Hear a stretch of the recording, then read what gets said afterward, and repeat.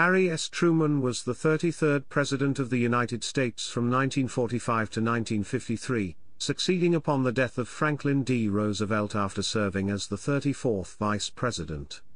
He implemented the Marshall Plan to rebuild the economy of Western Europe, and established the Truman Doctrine and NATO. Truman grew up in Independence, Missouri, and during World War I was sent to France as a captain in the field artillery. Returning home, he opened a haberdashery in Kansas City, Missouri, and was later elected as a Jackson County official in 1922. Truman was elected to the United States Senate from Missouri in 1934 and gained national prominence as chairman of the Truman Committee aimed at reducing waste and inefficiency in wartime contracts. Soon after succeeding to the presidency, he authorized the first and only use of nuclear weapons in war. Truman's administration engaged in an internationalist foreign policy and renounced isolationism. He rallied his New Deal coalition during the 1948 presidential election and won a surprise victory that secured his own presidential term. After the onset of the Cold War, Truman oversaw the Berlin Airlift and Marshall Plan in 1948. When North Korea invaded South Korea in 1950, he gained United Nations approval to intervene in what became known as the Korean War. On domestic issues, bills endorsed by Truman faced opposition from a conservative Congress, but his administration successfully guided the U.S. economy through the post-war economic challenges. In 1948, he submitted the first comprehensive civil rights legislation and issued Executive Order 9981 to start racial integration in the military and federal agencies. Corruption in the Truman administration became a central campaign issue in the 1952 presidential election. After Republican Dwight D. Eisenhower's electoral victory against Democrat Adlai Stevenson II, Truman went into a financially difficult retirement, marked by the founding of his presidential library, and the publication of his memoirs. When he left office, Truman's presidency was criticized, though critical reassessment of his tenure has been favorable. Chapter 1, Early Life, Family, and Education. Truman was born in Lamar, Missouri, on May 8, 1884, the oldest child of John Anderson Truman and Martha Ellen Young Truman. He was named for his maternal uncle, Harrison Harry Young. His middle name, S., honors his grandfathers, Anderson Ship Truman and Solomon Young.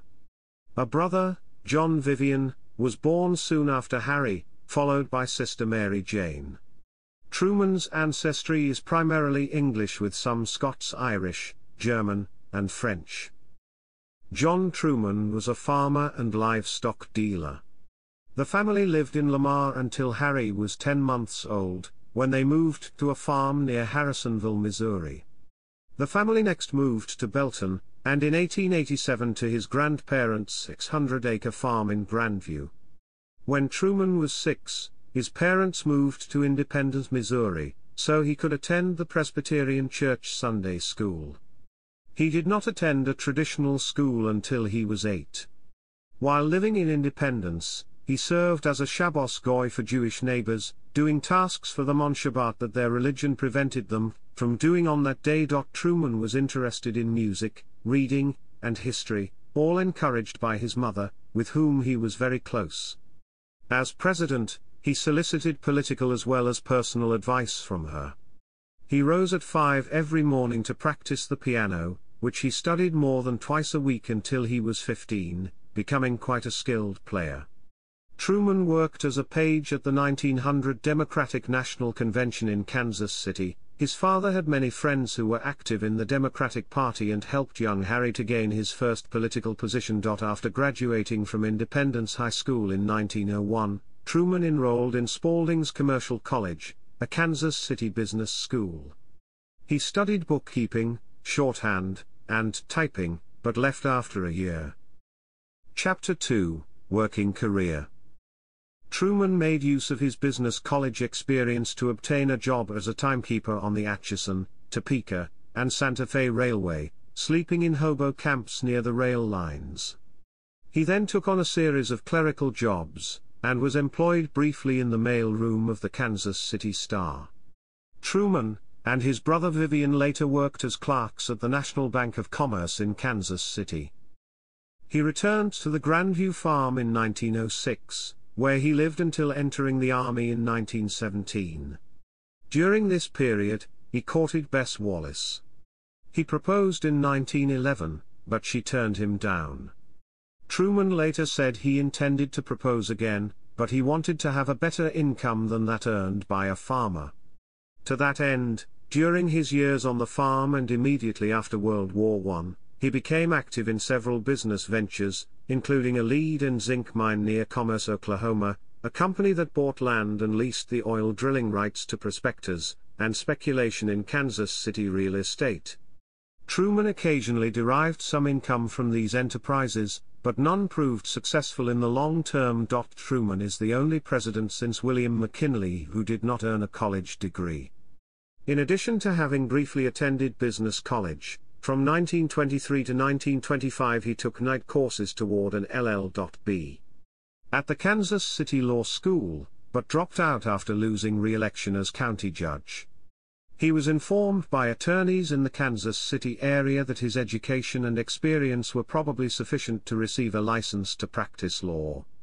However, he did not pursue it, because he won election as presiding judge. While serving as president in 1947, Truman applied for a license to practice law.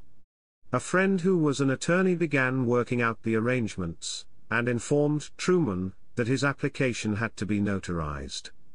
By the time Truman received this information he had changed his mind, so he never sought notarization. After rediscovery of Truman's application, in 1996 the Missouri Supreme Court issued Truman a posthumous honorary law license. Chapter 3, Military Service. Chapter 4 Section 1, National Guard. Because he lacked the funds for college, Truman considered attending the United States Military Academy at West Point, which had no tuition, but he was refused an appointment because of poor eyesight. He enlisted in the Missouri National Guard in 1905, and served until 1911 in the Kansas City-based Battery B, 2nd Missouri Field Artillery Regiment, in which he attained the rank of corporal. At his induction, his eyesight without glasses was an unacceptable 20/50 in the right eye and 2400 in the left. The second time he took the test, he passed by secretly memorizing the eye chart. He was described as 5 feet 10 inches tall, gray-eyed, dark-haired and of light complexion. Chapter 4 Section 2, World War I. When the United States entered World War I, Truman rejoined Battery B, successfully recruiting new soldiers for the expanding unit, for which he was elected as their first lieutenant. Before deployment to France, Truman was sent for training to Camp Doniphan, Fort Sill, near Lawton, Oklahoma, when his regiment was federalized as the 129th Field Artillery. The regimental commander during its training was Robert M. Danford, who later served as the Army's Chief of Field Artillery. Truman later said he learned more practical, useful information from Danford in 6 weeks than from 6 months of formal Army instruction, and when Truman later served as an artillery instructor, he consciously patterned his approach on Danford''s. Truman also ran the camp canteen with Edward Jacobson, a clothing store clerk he knew from Kansas City. Unlike most canteens funded by unit members, which usually lost money, the canteen operated by Truman and Jacobson turned a profit, returning each soldier's initial $2 investment and $10,000 in dividends in 6 months. At Fort Sill, Truman met Lieutenant James M. Pendergast, nephew of Tom Pendergast, a Kansas City political boss, a connection which had a profound influence on Truman's later life. In mid-1918, about 1 million soldiers of the American Expeditionary Forces were in France. Truman was promoted to captain effective April 23, and in July became commander of the newly arrived Battery D, 129th Field Artillery, 35th Division. Battery D was known for its discipline problems, and Truman was initially unpopular because of his efforts to restore order. Despite attempts by the men to intimidate him into quitting, Truman succeeded by making his corporals and sergeants accountable for discipline. He promised to back them up if they performed capably, and reduce them to private if they did not. In an event memorialized in battery law as the Battle of Hoo Run, his soldiers began to flee during a sudden night attack by the Germans in the Vosges Mountains. Truman succeeded at ordering his men to stay and fight, using profanity from his railroad days.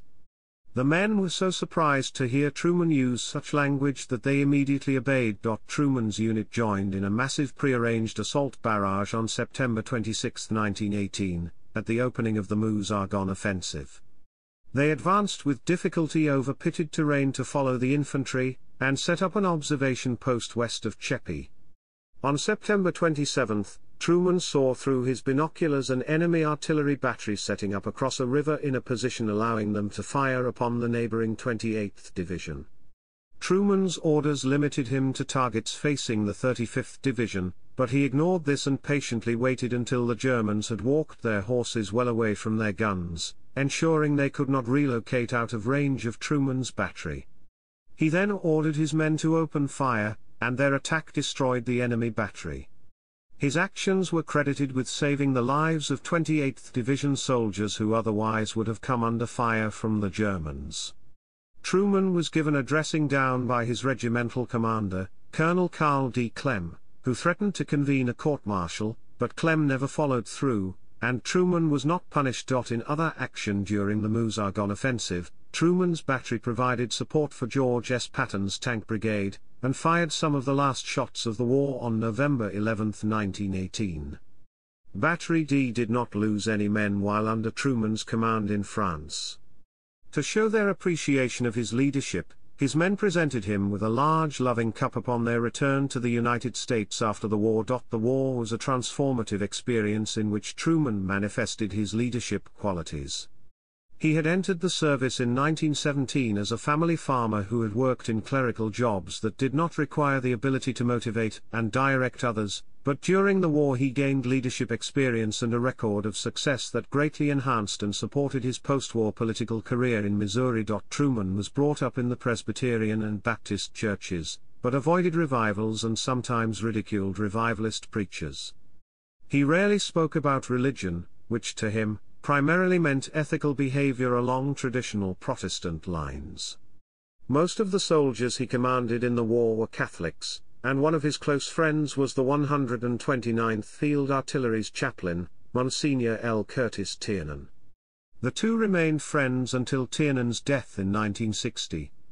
Developing leadership and interpersonal skills that later made him a successful politician helped Truman get along with his Catholic soldiers, as he did with soldiers of other Christian denominations and the unit's Jewish members.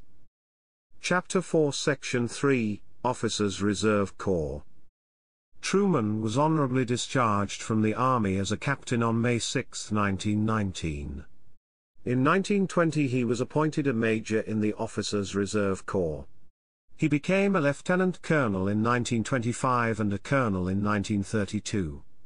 In the 1920s and 1930s he commanded 1st Battalion, 379th Field Artillery, 102d Infantry Division. After promotion to colonel, Truman advanced to command of the same regiment. After his election to the U.S. Senate, Truman was transferred to the General Assignments Group, a holding unit for less active officers, although he had not been consulted in advance. Truman protested his reassignment, which led to his resumption of regimental command. He remained an active reservist until the early 1940s. Truman volunteered for active military service during World War II, but was not accepted, partly because of age, and partly because President Franklin D. Roosevelt desired senators and congressmen, who belonged to the military reserves to support the war effort by remaining in Congress, or by ending their active duty service and resuming their congressional seats. He was an inactive reservist from the early 1940s until retiring as a colonel in the then redesignated U.S. Army Reserve on January 20, 1953. Chapter 4 Section 4, Military Awards and Decorations. Truman was awarded a World War I Victory Medal with 2 battle clasps and a defensive sector clasp. He was also the recipient of 2 Armed Forces Reserve Medals. Chapter 4, Politics. Chapter 5 Section 1, Jackson County Judge.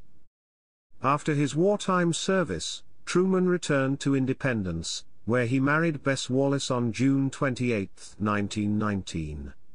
The couple had one child, Mary Margaret Truman. Shortly before the wedding, Truman and Jacobson opened a haberdashery together at 104 West 12th Street in downtown Kansas City. After brief initial success, the store went bankrupt during the recession of 1921. Truman did not pay off the last of the debts from that venture until 1935, when he did so with the aid of banker William T. Kemper, who worked behind the scenes to enable Truman's brother Vivian to buy Truman's $5,600 promissory note during the asset sale of a bank that had failed in the Great Depression. The note had risen and fallen in value as it was bought and sold, interest accumulated and Truman made payments, so by the time the last bank to hold it failed, it was worth nearly $9,000. Thanks to Kemper's efforts, Vivian Truman was able to buy it for $1,000.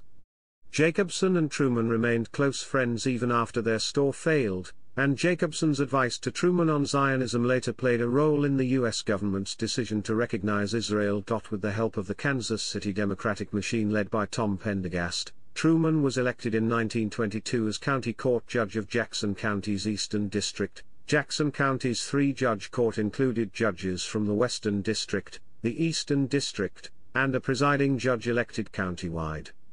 This was an administrative rather than a judicial court, similar to county commissioners in many other jurisdictions.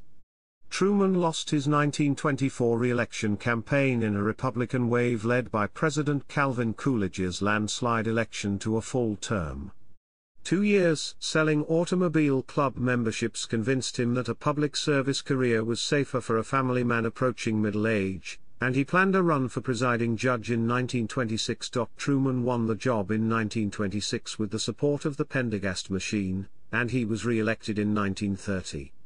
As presiding judge, Truman helped coordinate the 10-year plan, which transformed Jackson County and the Kansas City skyline with new public works projects, including an extensive series of roads and construction of a new white and white-designed county court building. Also in 1926, he became president of the National Old Trails Road Association. He oversaw the dedication in the late 1920s of a series of Madonna of the Trail monuments honoring 12 pioneer women. In 1933, Truman was named Missouri's director for the Federal Re-Employment Program at the request of Postmaster General James Farley. This was payback to Pendergast for delivering the Kansas City vote to Franklin D. Roosevelt in the 1932 presidential election. The appointment confirmed Pendergast's control over federal patronage jobs in Missouri and marked the zenith of his power. It also created a relationship between Truman and Roosevelt's aide Harry Hopkins and assured Truman's avid support for the New Deal. Chapter 5 Section 2, U.S. Senator from Missouri. After serving as a county judge, Truman wanted to run for governor or Congress, but Pendergast rejected these ideas. Truman then thought he might serve out his career in some well-paying county sinecure. Circumstances changed when Pendergast reluctantly backed him as the machine's choice in the 1934 Democratic primary for the U.S. Senate from Missouri, after Pendergast's first 4 choices had declined to run. In the primary, Truman defeated Congressman John J. Cochran and Jacob L. Milligan with the solid support of Jackson County, which was crucial to his candidacy. Also critical were the contacts he had made statewide in his capacity as a county official, member of the Masons, military reservist, and member of the American Legion. In the general election, Truman defeated incumbent Republican Roscoe C. Patterson by nearly 20 percentage points in a continuing wave of pro-New Deal Democrats elected following the Great Depression. Truman assumed office with a reputation as the senator from Pendergast. He referred patronage decisions to Pendergast, but maintained that he voted with his own conscience. He later defended the patronage decisions by saying that by offering a little to the machine, saved a lot. In his first term, Truman spoke out against corporate greed and the dangers of Wall Street speculators and other moneyed special interests attaining too much influence in national affairs. Though he served on the high-profile Appropriations and Interstate Commerce Committees, He was largely ignored by President Roosevelt, and had trouble getting calls returned from the White House. During the U.S. Senate election in 1940, United States Attorney Morris Milligan and former Governor Lloyd Stark both challenged Truman in the Democratic primary. Truman was politically weakened by Pendergast's imprisonment for income tax evasion the previous year. The senator had remained loyal, having claimed that Republican judges were responsible for the boss's downfall. St. Louis party leader Robert E. Hannigan's support of Truman proved crucial. He later brokered the deal that put Truman on the national ticket. In the end, Stark and Milligan split the anti-Pendergast vote in the Senate Democratic primary, and Truman won by a total of 8,000 votes. In the November election, Truman defeated Republican Manvel H. Davis by 51 to 49%. As senator, Truman opposed both Nazi Germany and Communist Russia. 1 week after Hitler invaded the Soviet Union in 1941, he said, "If we see that Germany is winning, we ought to help Russia, and if Russia is winning, we ought to help Germany, and that way let them kill as many as possible, although I don't want to see Hitler victorious under any circumstances." Chapter 5 Section 3 Subsection 1, Truman Committee. In late 1940, Truman traveled to various military bases. The waste and profiteering he saw led him to use his chairmanship of the Committee on Military Affairs Subcommittee on War Mobilization to start investigations into abuses while the nation prepared for war. A new special committee was set up under Truman to conduct a formal investigation. The Roosevelt administration supported this plan rather than weather a more hostile probe by the House of Representatives. The main mission of the committee was to expose and fight waste and corruption in the gigantic government wartime contracts. Truman's initiative convinced Senate leaders of the necessity for the committee, which reflected his demands for honest and efficient administration, and his distrust of big business and Wall Street. Truman managed the committee with extraordinary skill and usually achieved consensus, generating heavy media publicity that gave him a national reputation. Activities of the Truman Committee ranged from criticizing the $1-a-year men hired by the government, many of whom proved ineffective, to investigating a shoddily built New Jersey housing project for war workers. The committee reportedly saved as much as $15 billion, and its activities put Truman on the cover of Time magazine. According to the Senate's historical minutes, in leading the committee, Truman erased his earlier public image as an errand runner for Kansas City politicos, and no senator ever gained greater political benefits from chairing a special investigating committee than did Missouri's Harry S. Truman. Chapter 5, Vice Presidency. Roosevelt's advisers knew that Roosevelt might not live out a fourth term, and that his vice president would very likely become the next president. Henry Wallace had served as Roosevelt's vice president for 4 years and was popular among Democratic voters, but he was viewed as too far to the left and too friendly to labor for some of Roosevelt's advisers. The president and several of his confidants wanted to replace Wallace with someone more acceptable to Democratic Party leaders. Outgoing Democratic National Committee Chairman Frank C. Walker, incoming Chairman Hannigan, Party Treasurer Edwin W. Pauley, Bronx Party boss Ed Flynn, Chicago Mayor Edward Joseph Kelly, and lobbyist George E. Allen all wanted to keep Wallace off the ticket. Roosevelt told party leaders that he would accept either Truman or Supreme Court Justice William O. Douglas. State and city party leaders strongly preferred Truman, and Roosevelt agreed. Truman did not campaign for the vice presidential spot, though he welcomed the attention as evidence that he had become more than the senator from Pendergast. Truman's nomination was dubbed the Second Missouri Compromise and was well received. The Roosevelt-Truman ticket achieved a 432-99 electoral vote victory in the election, defeating the Republican ticket of Governor Thomas E. Dewey of New York and running mate Governor John Bricker of Ohio. Truman was sworn in as vice president on January 20, 1945. Truman's brief vice presidency was relatively uneventful.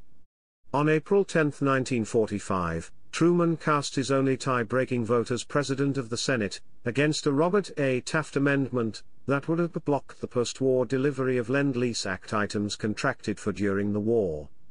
Roosevelt rarely contacted him, even to inform him of major decisions. The president and vice president met alone together only twice during their time in office. In one of his first acts as vice president, Truman created some controversy when he attended the disgraced Pendergast's funeral.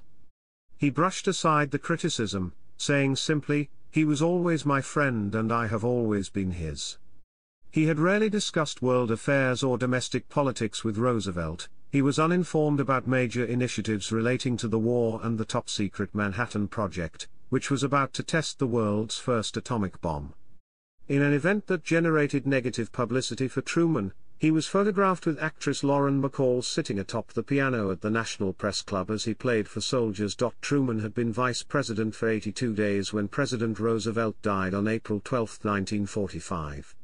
Truman, presiding over the Senate as usual, had just adjourned the session for the day and was preparing to have a drink in House Speaker Sam Rayburn's office, when he received an urgent message to go immediately to the White House, where Eleanor Roosevelt told him that her husband had died after a massive cerebral hemorrhage. Truman asked her if there was anything he could do for her. She replied, "Is there anything we can do for you? For you are the one in trouble now." He was sworn in as president at 7:09 p.m. in the West Wing of the White House, by Chief Justice Harlan F. Stone. Chapter 6, Presidency. Truman surrounded himself with his old friends, and appointed several to high positions that seemed well beyond their competence, including his two secretaries of the Treasury, Fred Vinson and John Snyder. His closest friend in the White House was his military aide Harry H. Vaughan, who was criticized for trading access to the White House for expensive gifts. Truman loved to spend as much time as possible playing poker, telling stories and sipping bourbon. Alonzo Hamby notes that, "To many in the general public, gambling and bourbon swilling, however low-key, were not quite presidential. Neither was the intemperate give 'em hell campaign style nor the occasional profane phrase uttered in public. Poker exemplified a larger problem, the tension between his attempts at an image of leadership necessarily a cut above the ordinary and an informality that at times appeared to verge on crudeness." Chapter 7 Section 1, First Term. Chapter 7 Section 2 Subsection 1, Assuming Office and the Atomic Bomb. Shortly after taking the oath of office, Truman spoke to reporters, "Boys, if you ever pray, pray for me now. I don't know if you fellas ever had a load of hay fall on you, but when they told me what happened yesterday, I felt like the moon, the stars, and all the planets had fallen on me." Upon assuming the presidency, Truman asked all the members of Roosevelt's cabinet to remain in place, and told them he was open to their advice. He emphasized a central principle of his administration: he would be the one making decisions, and they were to support him. Although Truman was told briefly on the afternoon of April 12 that the Allies had a new, highly destructive weapon, it was not until April 25 that Secretary of War Henry Stimson told him the details. Truman benefited from a honeymoon period after Roosevelt's death, and from the Allies' success in Europe, ending the war against Nazi Germany.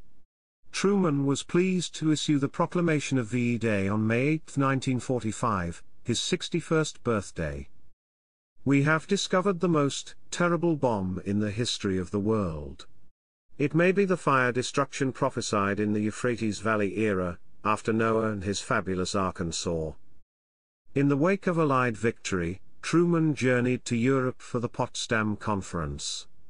He was there when he learned the Trinity test, the first atomic bomb, on July 16 had been successful.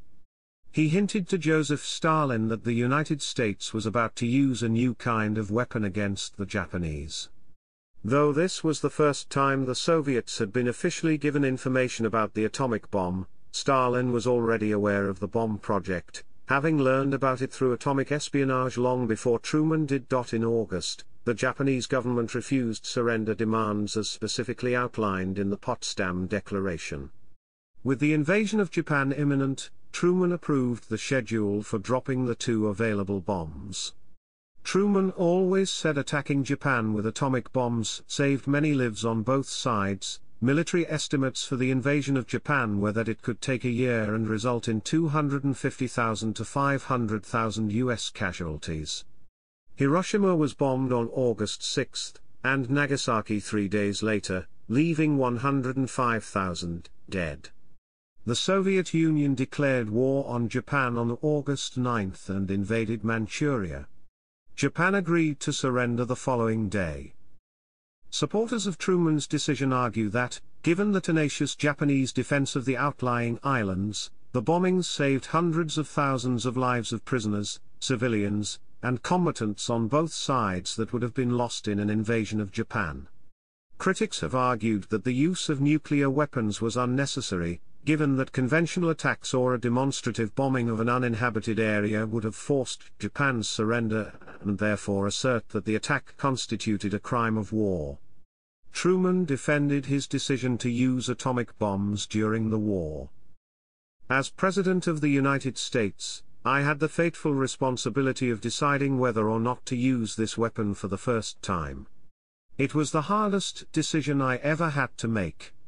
But the president cannot duck hard problems, he cannot pass the buck.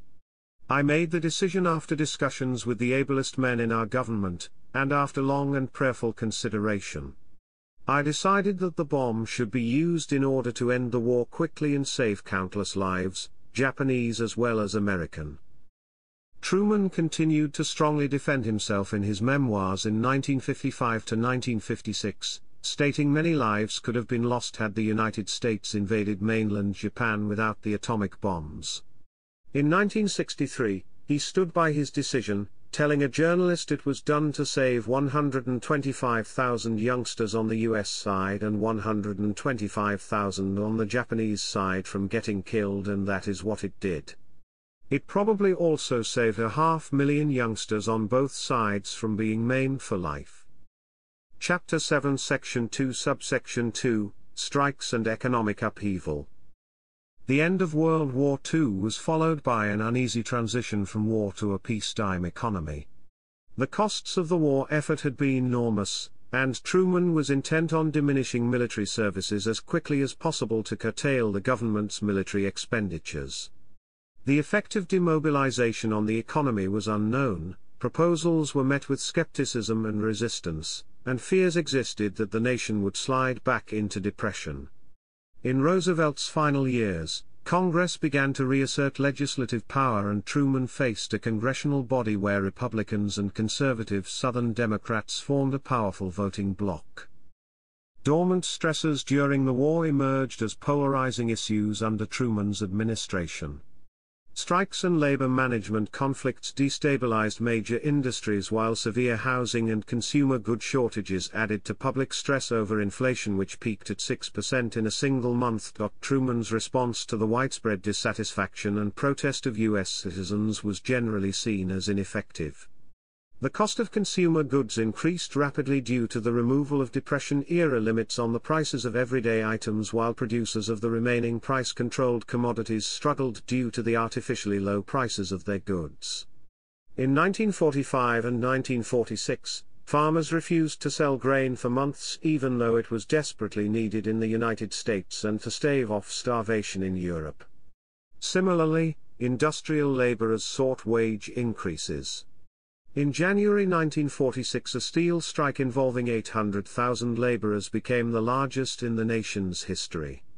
It was followed by a coal strike in April and a rail strike in May. However, public opinion on labor action was mixed, with one poll reporting a majority of the public in favor of a ban on strikes by public service workers and a year's moratorium on labor actions.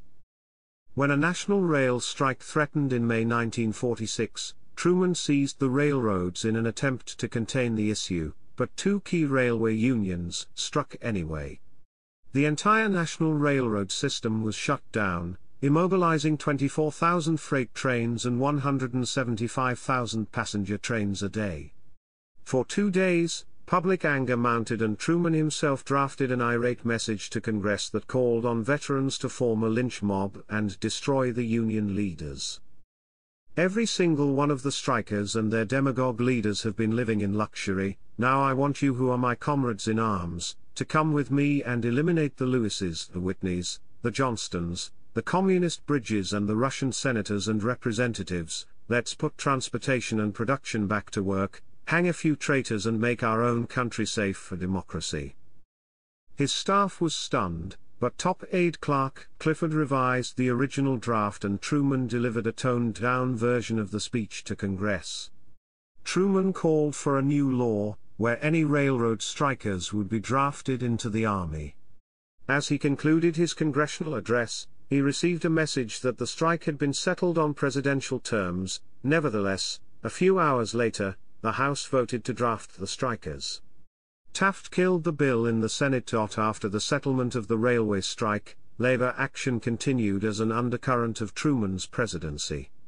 The president's approval rating dropped from 82% in the polls in January 1946 to 52% by June.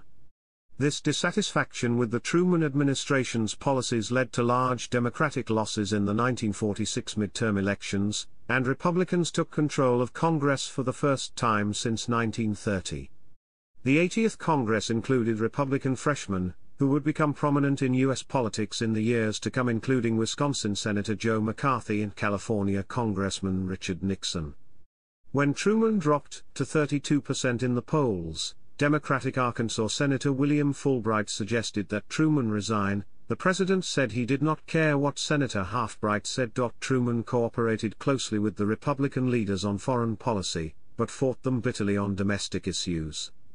The power of the labor unions was significantly curtailed by the Taft-Hartley Act, which was enacted over Truman's veto. Truman twice vetoed bills to lower income tax rates in 1947. Although the initial vetoes were sustained, Congress overrode his veto of a tax cut bill in 1948.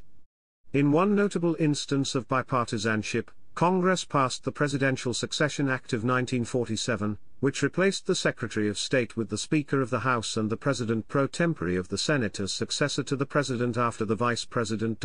As he readied for the 1948 election, Truman made clear his identity as a Democrat in the New Deal tradition, advocating for national health insurance, and repeal of the Taft-Hartley Act. He broke with the New Deal by initiating an aggressive civil rights program which he termed a moral priority. His economic and social vision constituted a broad legislative agenda that came to be called the Fair Deal. Truman's proposals were not well received by Congress, even with renewed Democratic majorities in Congress after 1948. The Solid South rejected civil rights as those states still enforced segregation. Only one of the major Fair Deal bills, the Housing Act of 1949, was ever enacted. Many of the New Deal programs that persisted during Truman's presidency have since received minor improvements and extensions. Chapter 7 Section 2 Subsection 3, Marshall Plan, Cold War, and China. As a Wilsonian internationalist, Truman supported Roosevelt's policy in favor of the creation of the United Nations and included Eleanor Roosevelt on the delegation to the UN's First General Assembly. With the Soviet Union expanding its sphere of influence through Eastern Europe, Truman and his foreign policy advisers took a hard line against the USSR. In this, he matched U.S. public opinion, which quickly came to believe the Soviets were intent upon world domination. Although he had little personal expertise on foreign matters, Truman listened closely to his top advisers, especially George Marshall and Dean Acheson. The Republicans controlled Congress in 1947 to 1948, so he worked with their leaders, especially Senator Arthur H. Vandenberg, chairman of the powerful Foreign Relations Committee. He won bipartisan support for both the Truman Doctrine, which formalized a policy of Soviet containment, and the Marshall Plan, which aimed to help rebuild post-war Europe.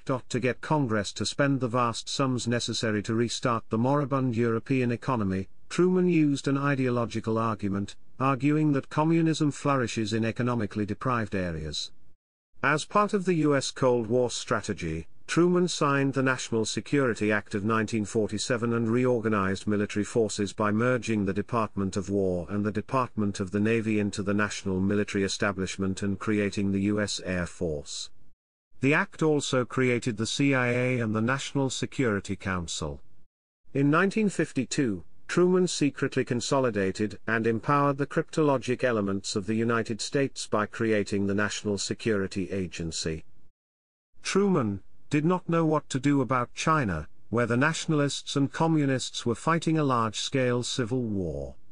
The nationalists had been major wartime allies and had large-scale popular support in the United States, along with a powerful lobby. General George Marshall spent most of 1946 in China trying to negotiate a compromise, but failed. He convinced Truman the nationalists would never win on their own and a very large-scale U.S. intervention to stop the communists would significantly weaken U.S. opposition to the Soviets in Europe. By 1949, the communists under Mao Zedong had won the Civil War, the United States had a new enemy in Asia, and Truman came under fire from conservatives for losing China. Chapter 7 Section 2 Subsection 4, Berlin Airlift. On June 24, 1948, the Soviet Union blocked access to the three Western-held sectors of Berlin. The Allies had not negotiated a deal to guarantee supply of the sectors deep within the Soviet-occupied zone. The commander of the U.S. occupation zone in Germany, General Lucius D. Clay, proposed sending a large armored column across the Soviet zone to West Berlin with instructions to defend itself if it were stopped or attacked. Truman believed this would entail an unacceptable risk of war. He approved Ernest Bevin's plan to supply the blockaded city by air. On June 25, the Allies initiated the Berlin Airlift, a campaign to deliver food, coal and other supplies using military aircraft on a massive scale. Nothing like it had ever been attempted before, and no single nation had the capability, either logistically or materially, to accomplish it. The airlift worked, ground access was again granted on May 11, 1949. Nevertheless, the airlift continued for several months after that. The Berlin Airlift was one of Truman's great foreign policy successes. It significantly aided his election campaign in 1948. Chapter 7 Section 2 Subsection 5, Recognition of Israel. Truman had long taken an interest in the history of the Middle East, and was sympathetic to Jews who sought to re-establish their ancient homeland in Mandatory Palestine. As a senator, he announced support for Zionism. In 1943 he called for a homeland for those Jews who survived the Nazi regime. However, State Department officials were reluctant to offend the Arabs, who were opposed to the establishment of a Jewish state in the large region long populated and dominated culturally by Arabs. Secretary of Defense James Forrestal warned Truman of the importance of Saudi Arabian oil in another war. Truman replied he would decide his policy on the basis of justice, not oil. U.S. diplomats with experience in the region were opposed, but Truman told them he had few Arabs among his constituents. Palestine was secondary to the goal of protecting the northern tier of Greece, Turkey, and Iran from communism, as promised by the Truman Doctrine. Weary of both the convoluted politics of the Middle East and pressure by Jewish leaders, Truman was undecided on his policy, and skeptical about how the Jewish underdogs would handle power. He later cited as decisive in his recognition of the Jewish state the advice of his former business partner, Eddie Jacobson, a non-religious Jew whom Truman absolutely trusted. Truman decided to recognize Israel over the objections of Secretary of State George Marshall, who feared it would hurt relations with the populous Arab states. Marshall believed the paramount threat to the United States was the Soviet Union and feared Arab oil would be lost to the United States in the event of war. He warned Truman the United States was playing with fire with nothing to put it out. Truman recognized the State of Israel on May 14, 1948, 11 minutes after it declared itself a nation. Of his decision to recognize the Israeli state, Truman wrote in his memoirs, "Hitler had been murdering Jews right and left. I saw it, and I dream about it even to this day. The Jews needed some place where they could go. It is my attitude that the American government couldn't stand idly by while the victims Hitler's madness are not allowed to build new lives." Chapter 7 Section 2, 1948 Election.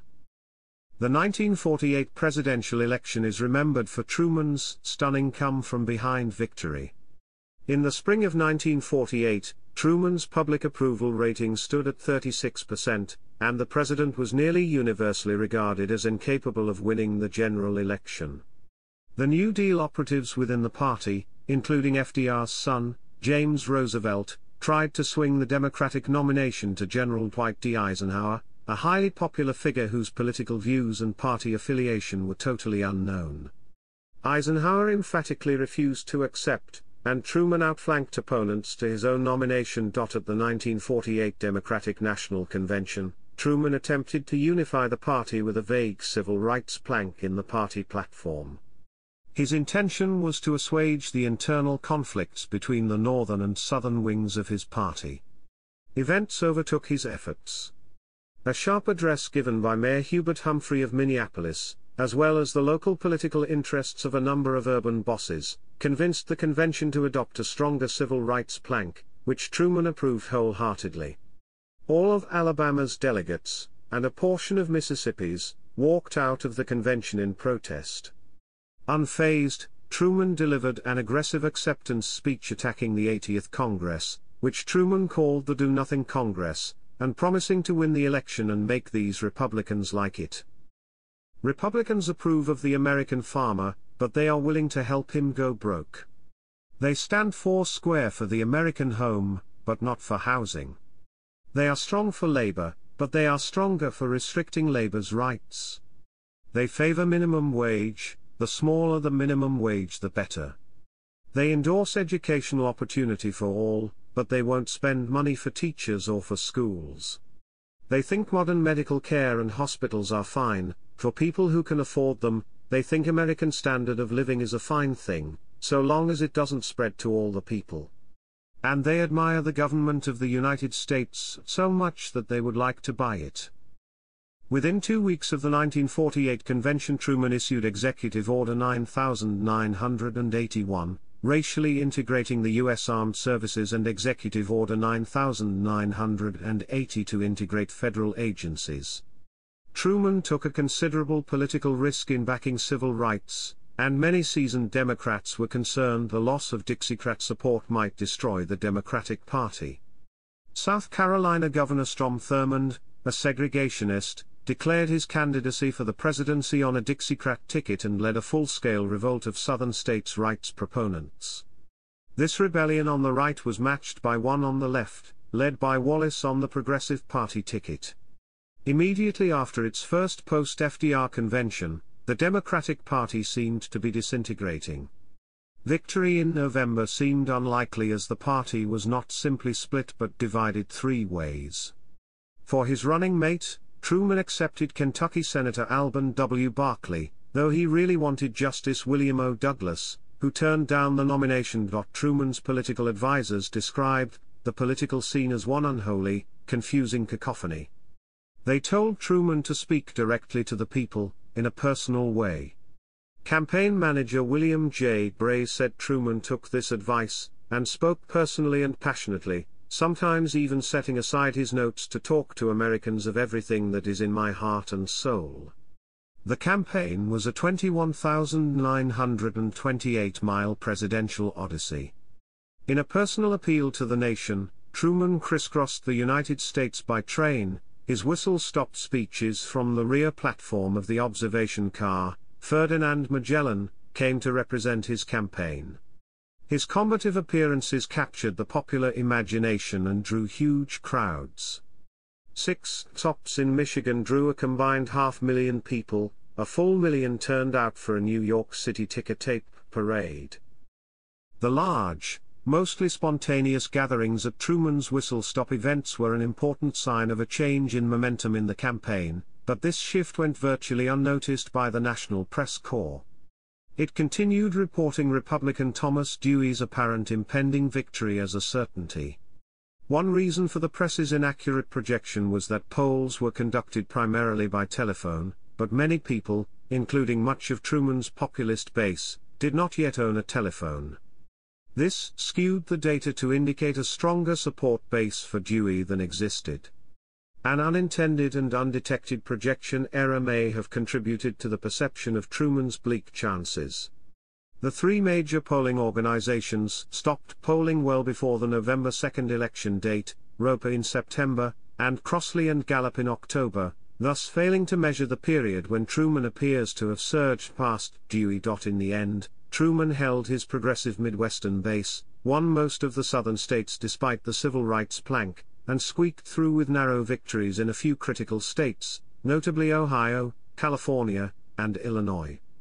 The final tally showed the president had secured 303 electoral votes, Dewey 189, and Thurmond only 39. Henry Wallace got none. The defining image of the campaign came after Election Day, when an ecstatic Truman held aloft the erroneous front page of the Chicago Tribune with a huge headline proclaiming Dewey defeats Truman. Chapter 7 Section 3, Full Elected Term. Truman's second inauguration was the first ever televised nationally. Chapter 7 Section 4 Subsection 1, Hydrogen Bomb Decision. The Soviet Union's atomic bomb project progressed much faster than had been expected, and they detonated their first bomb on August 29, 1949. Over the next several months there was an intense debate that split U.S. government, military, and scientific communities regarding whether to proceed with development of the far more powerful hydrogen bomb. The debate touched on matters from technical feasibility to strategic value to the morality of creating a massively destructive weapon. On January 31, 1950, Truman made the decision to go forward on the grounds that if the Soviets could make an H-bomb, the United States must do so as well and stay ahead in the nuclear arms race. The development achieved fruition with the first U.S. H-bomb test on October 31, 1952, which was officially announced by Truman on January 7, 1953. Chapter 7 Section 4 Subsection 2, Korean War. On June 25, 1950, the North Korean army under Kim Il-sung invaded South Korea, starting the Korean War. In the early weeks of the war, the North Koreans easily pushed back their southern counterparts. Truman called for a naval blockade of Korea, only to learn that due to budget cutbacks, the U.S. Navy could not enforce such a measure. Truman promptly urged the United Nations to intervene. It did, authorizing troops under the UN flag led by U.S. General Douglas MacArthur.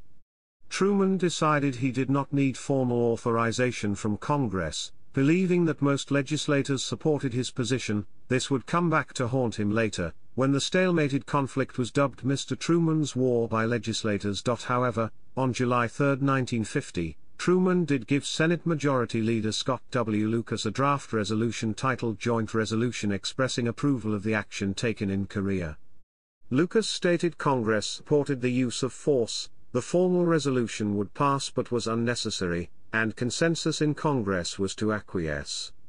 Truman responded he did not want to appear to be trying to get around Congress and use extra constitutional powers, and added that it was up to Congress whether such a resolution should be introduced. By August 1950, U.S. troops pouring into South Korea under UN auspices were able to stabilize the situation. Responding to criticism over readiness, Truman fired his Secretary of Defense, Louis A. Johnson, replacing him with the retired General Marshall. With UN approval, Truman decided on a rollback policy, conquest of North Korea. UN forces led by General Douglas MacArthur led the counterattack, scoring a stunning surprise victory with an amphibious landing at the Battle of Incheon that nearly trapped the invaders.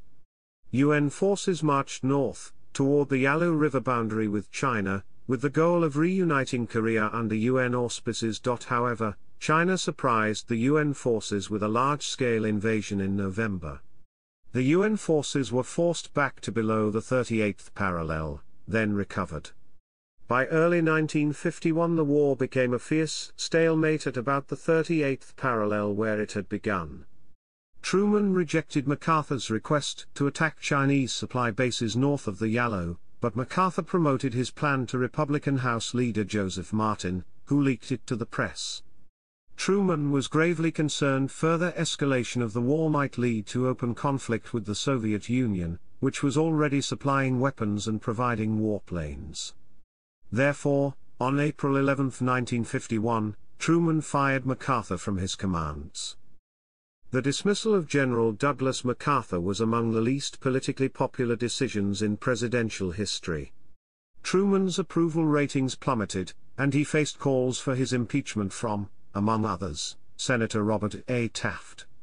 Fierce criticism from virtually all quarters accused Truman of refusing to shoulder the blame for a war gone sour and blaming his generals instead. Others, including Eleanor Roosevelt, supported and applauded Truman's decision. MacArthur meanwhile returned to the United States to a hero's welcome, and addressed a joint session of Congress, a speech the president called a bunch of damn bullshit.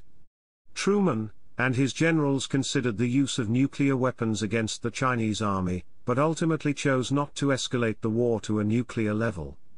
The war remained a frustrating stalemate for 2 years, with over 30,000 Americans killed, until an armistice ended the fighting in 1953. In February 1952, Truman's approval mark stood at 22% according to Gallup polls, which is the all-time lowest approval mark for an active U.S. president, though it was matched by Richard Nixon in 1974.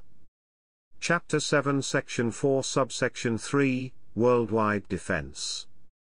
The escalation of the Cold War was highlighted by Truman's approval of NSC 68, a secret statement of foreign policy. It called for tripling the defense budget, and the globalization and militarization of containment policy whereby the United States and its NATO allies would respond militarily to actual Soviet expansion. The document was drafted by Paul Nitze, who consulted state and defense officials, and was formally approved by President Truman as official national strategy after the war began in Korea. It called for partial mobilization of the U.S. economy to build armaments faster than the Soviets. The plan called for strengthening Europe, weakening the Soviet Union, and building up the United States both militarily and economically. Truman was a strong supporter of the North Atlantic Treaty Organization, which established a formal peacetime military alliance with Canada and democratic European nations not under Soviet control following World War II. The treaty establishing it was widely popular and easily passed the Senate in 1949. Truman appointed General Eisenhower as commander. NATO's goals were to contain Soviet expansion in Europe and to send a clear message to communist leaders that the world's democracies were willing and able to build new security structures in support of democratic ideals. The United States, Britain, France, Italy, the Netherlands, Belgium, Luxembourg, Norway, Denmark, Portugal, Iceland, and Canada were the original treaty signatories.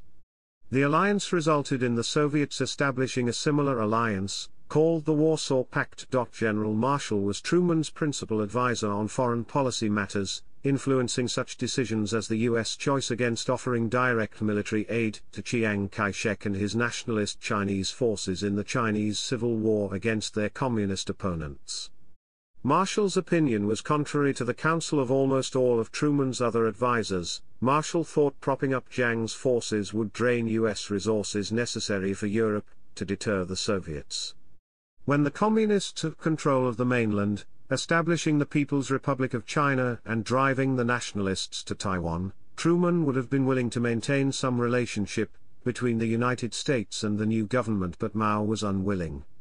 Truman announced on January 5, 1950, that the United States would not engage in any dispute involving the Taiwan Strait, and that he would not intervene in the event of an attack by the PRC on June 27, 1950. After the outbreak of fighting in Korea, Truman ordered the U.S. Navy's 7th Fleet into the Taiwan Strait to prevent further conflict between the Communist government on the China mainland and the Republic of China on Taiwan. Truman usually worked well with his top staff.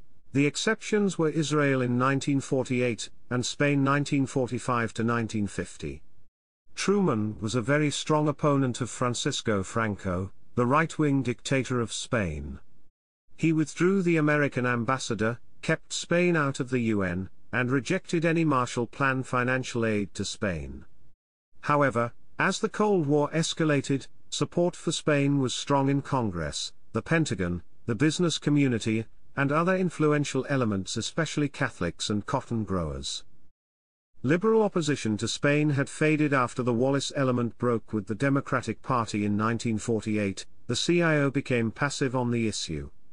As Secretary of State, Aixon increased his pressure on Truman. The president stood alone in his administration as his own top appointees wanted to normalize relations. When China entered the Korean War and pushed American forces back, the argument for allies became irresistible. Admitting he was overruled and worn down, Truman relented and sent an ambassador and made loans available. Chapter 7 Section 4 Subsection 4, Soviet Espionage and McCarthyism. In August 1948, Whittaker Chambers, a former spy for the Soviets and a senior editor at Time magazine, testified before the House Un-American Activities Committee. He said an underground communist network had worked inside the U.S. government during the 1930s, of which Chambers had been a member, along with Alger Hiss, until recently a senior State Department official. Chambers did not allege any spying during the Truman presidency. Although Hiss denied the allegations, he was convicted in January 1950 for perjury for denials under oath.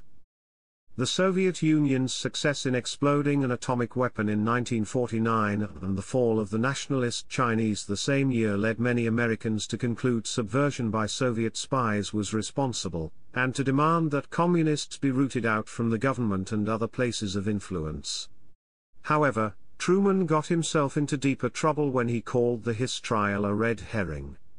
Wisconsin Senator McCarthy accused the State Department of harboring communists and rode the controversy to political fame, leading to the Second Red Scare, also known as McCarthyism. Charges that Soviet agents had infiltrated the government were believed by 78% of the people in 1946, and became a major campaign issue for Eisenhower in 1952. Truman was reluctant to take a more radical stance because he feared full disclosure of the extent of communist infiltration would reflect badly on the Democratic Party. In 1949, Truman described American communist leaders, whom his administration was prosecuting, as traitors, but in 1950 he vetoed the McCarran Internal Security Act. It was passed over his veto. Truman would later state in private conversations with friends that his creation of a loyalty program had been a terrible mistake. Chapter 7 Section 4 Subsection 5, Blair House and Assassination Attempt. In 1948, Truman ordered an addition to the exterior of the White House, a second-floor balcony in the south portico, which came to be known as the Truman Balcony. The addition was unpopular. Some said it spoiled the appearance of the south facade, but it gave the first family more living space. The Truman family moved into nearby Blair House during the renovations. As the newer West Wing, including the Oval Office, remained open, Truman walked to and from his work across the street each morning and afternoon. On November 1, 1950, Puerto Rican nationalists Griselio Terrezola and Oscar Collazo attempted to assassinate Truman at Blair House. On the street outside the residence, Terrezola mortally wounded a White House policeman, Leslie Coffelt. Before he died, the officer shot and killed Terrezola. Collazo was wounded and stopped before he entered the house. He was found guilty of murder and sentenced to death in 1952. Truman commuted his sentence to life in prison. To try to settle the question of Puerto Rican independence, Truman allowed a plebiscite in Puerto Rico in 1952 to determine the status of its relationship to the United States. Nearly 82% of the people voted in favor of a new constitution for the Estado Libre Asociado, a continued associated free state. Chapter 7 Section 4 Subsection 6, Steel and Coal Strikes. In response to a labor/management impasse arising from bitter disagreements over wage and price controls, Truman instructed his Secretary of Commerce, Charles W. Sawyer, to take control of a number of the nation's steel mills in April 1952.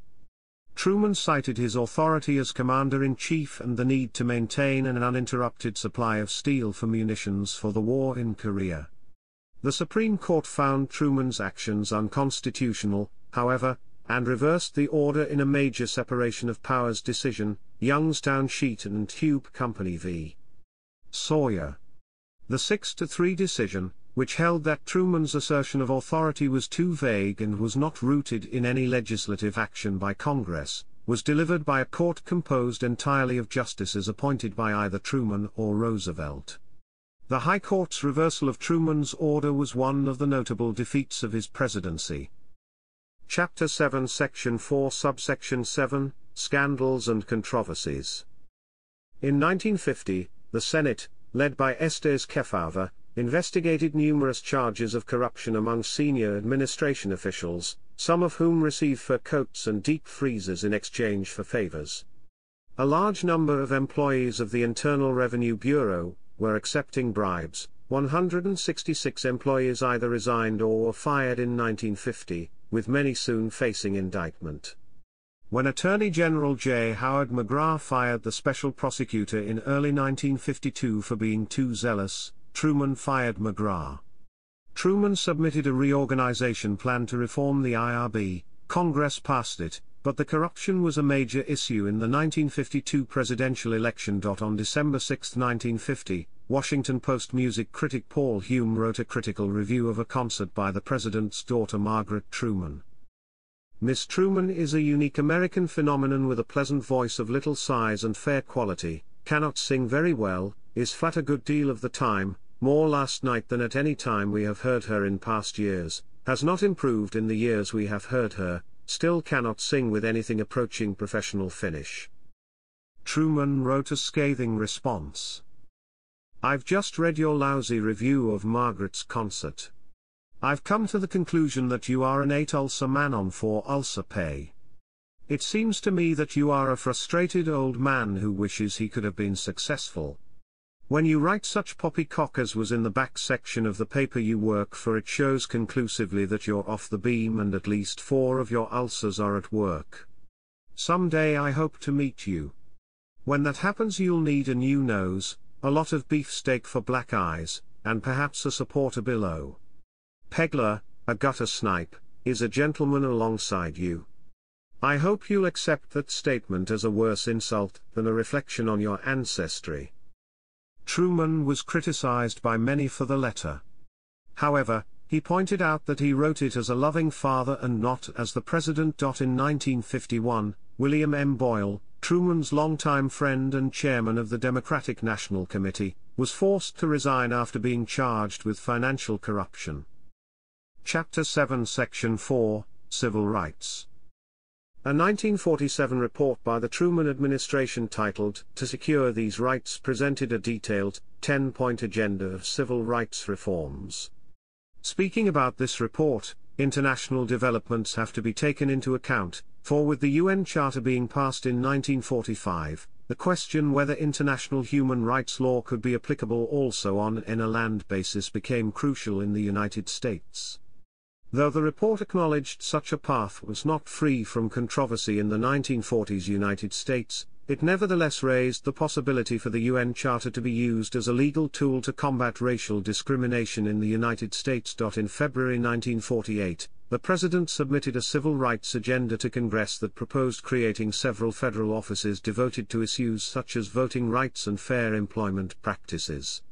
This provoked a storm of criticism from Southern Democrats in the run-up to the National Nominating Convention, but Truman refused to compromise, saying, "My forebears were Confederates, but my very stomach turned over when I had learned that Negro soldiers, just back from overseas, were being dumped out of Army trucks in Mississippi and beaten." Tales of the abuse, violence, and persecution suffered by many African American veterans upon their return from World War II infuriated Truman, and were a major factor in his decision to issue Executive Order 9981, in July 1948, requiring equal opportunity in the armed forces. In the early 1950s, after several years of planning, recommendations and revisions between Truman, the Committee on Equality of Treatment and Opportunity and the various branches of the military, the services became racially integrated. Executive Order 9980, also in 1948, made it illegal to discriminate against persons applying for civil service positions based on race.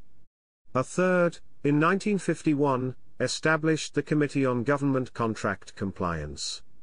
This committee ensured defense contractors did not discriminate because of race. In 1950 he vetoed the McCarran Internal Security Act.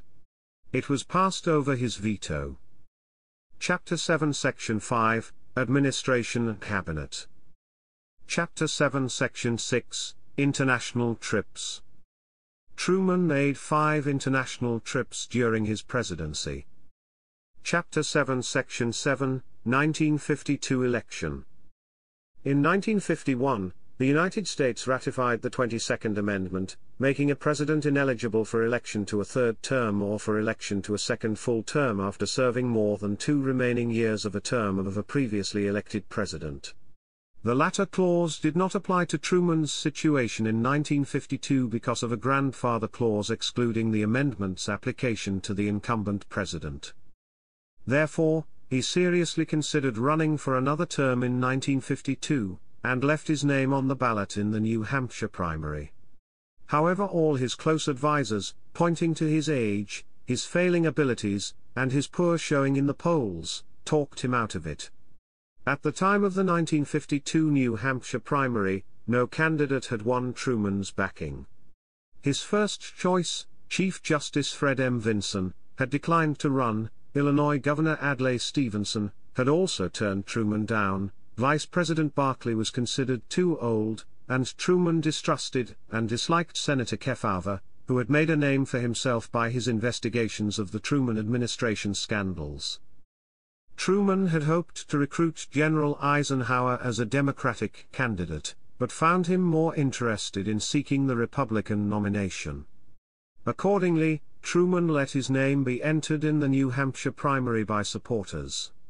The highly unpopular Truman was handily defeated by Kefauver. 18 days later the president formally announced he would not seek a second full term. Truman was eventually able to persuade Stevenson to run, and the governor gained the nomination at the 1952 Democratic National Convention. Eisenhower gained the Republican nomination, with Senator Nixon as his running mate, and campaigned against what he denounced as Truman's failures: Korea, communism and corruption. He pledged to clean up the mess in Washington, and promised to go to Korea. Eisenhower defeated Stevenson decisively in the general election, ending 20 years of Democratic presidents. While Truman and Eisenhower had previously been on good terms, Truman felt annoyed Eisenhower did not denounce Joseph McCarthy during the campaign. Similarly, Eisenhower was outraged when Truman accused the former general of disregarding sinister forces, anti-Semitism, anti-Catholicism, and anti-foreignism within the Republican Party. Chapter 7, Post-Presidency. Chapter 8 Section 1, Financial Problems. Upon leaving the presidency, Truman returned to Independence, Missouri, to live at the Wallace home he and Bess had shared for years with her mother. He taught occasional courses at universities, including Yale, where he was a Chubb Fellow visiting lecturer in 1958. In 1962, Truman was a visiting lecturer at Canisius College. As a former president, Truman decided that he did not wish to be on any corporate payroll, believing that taking advantage of such financial opportunities would diminish the integrity of the nation's highest office. He also turned down numerous offers for commercial endorsements. Since his earlier business ventures had proved unsuccessful, he had no personal savings. As a result, he faced financial challenges. Once Truman left the White House, his only income was his old Army pension, $112.56 per month. Former members of Congress and the federal courts received a federal retirement package. President Truman himself ensured that former servants of the executive branch of government received similar support. In 1953, however, there was no such benefit package for former presidents, and he received no pension for his Senate service. Truman had taken out a personal loan from a Washington bank shortly before leaving office. He then found a potentially lucrative book deal for his memoirs. The writing was a struggle for Truman, and he went through a dozen collaborators during the project, not all of whom served him well, but he remained heavily involved in the end result. For the memoirs, Truman received a flat payment of $670,000, and had to pay 2/3 of that in tax. He calculated he got $37,000 after he paid his assistants. However, the memoirs were a commercial and critical success. They were published in 2 volumes, Memoirs by Harry S. Truman, Year of Decisions, and Memoirs by Harry S. Truman, Years of Trial and Hope. The former president told House Majority Leader John McCormack in 1957, "Had it not been for the fact that I was able to sell some property that my brother, sister, and I inherited from our mother, I would practically be on relief, but with the sale of that property I am not financially embarrassed." The following year, Congress passed the former President's Act, offering a $25,000 yearly pension to each former president, and it is likely that Truman's financial status played a role in the law's enactment. The only other living former president at the time, Herbert Hoover, also took the pension, even though he did not need the money. Reportedly, he did so to avoid embarrassing Truman. Chapter 8, Section 2, Truman Library. Truman's predecessor, Franklin D. Roosevelt, had organized his own presidential library, but legislation to enable future presidents to do something similar had not been enacted. Truman worked to garner private donations to build a presidential library, which he donated to the federal government to maintain and operate, a practice adopted by his successors. He testified before Congress to have money appropriated to have presidential papers copied and organized, and was proud of the bill's passage in 1957. Max Skidmore, in his book on the life of former presidents, noted that Truman was a well-read man, especially in history. Skidmore added that the presidential papers legislation and the founding of his library was the culmination of his interest in history. Together they constitute an enormous contribution to the United States, one of the greatest of any former president. Chapter 8, Section 3, Critique of the CIA. In late 1963, when Lyndon B. Johnson had just become president, Truman wrote an op-ed in the Washington Post calling for the responsibilities of the Central Intelligence Agency to be scaled back significantly. "I never had any thought when I set up the CIA that it would be injected into peacetime cloak and dagger operations. For some time I have been disturbed by the way the CIA has been diverted from its original assignment. It has become an operational, and at times a policy-making arm of the government. This has led to trouble and may have compounded our difficulties in several explosive areas." He called for scrapping paramilitary actions, such as the Bay of Pigs invasion, and interventions into the internal politics of other countries.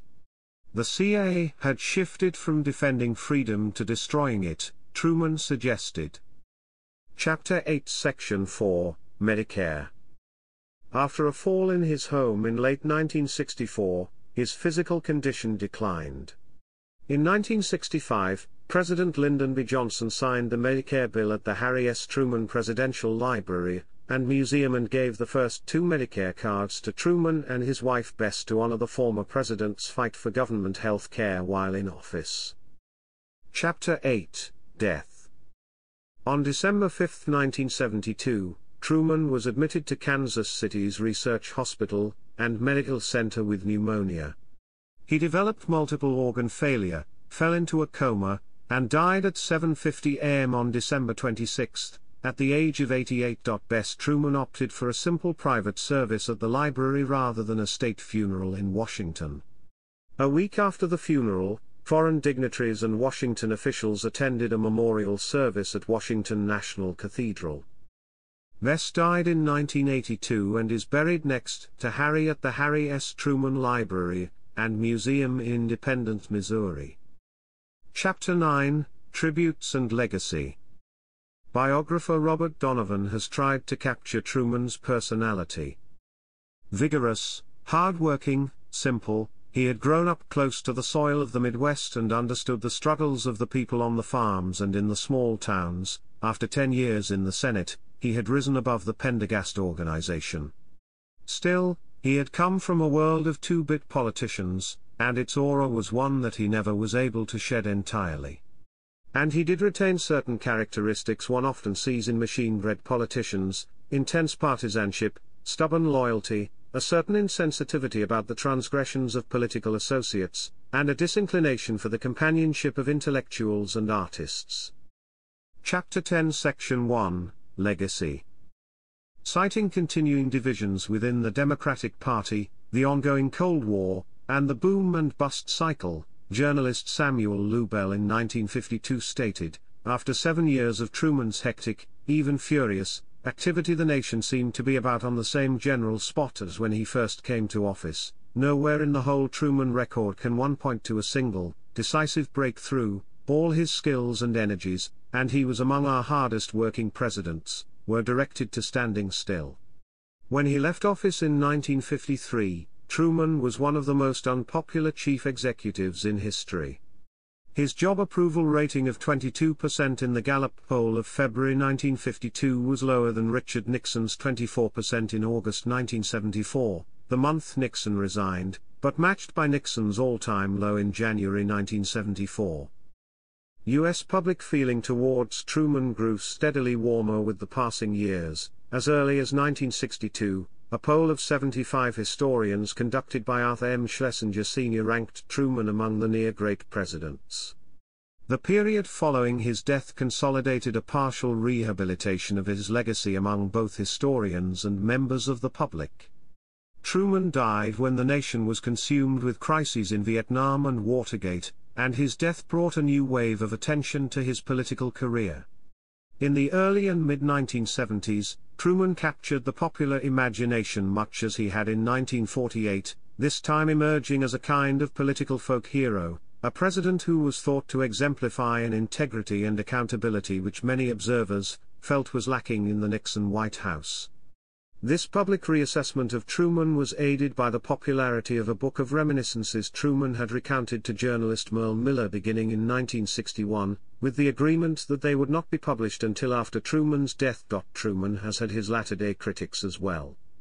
After a review of information available to Truman about the presence of espionage activities in the U.S. government, Democratic Senator Daniel Patrick Moynihan concluded that Truman was almost willfully obtuse concerning the danger of U.S. communism. In 2010, historian Alonzo Hamby concluded that Harry Truman remains a controversial president.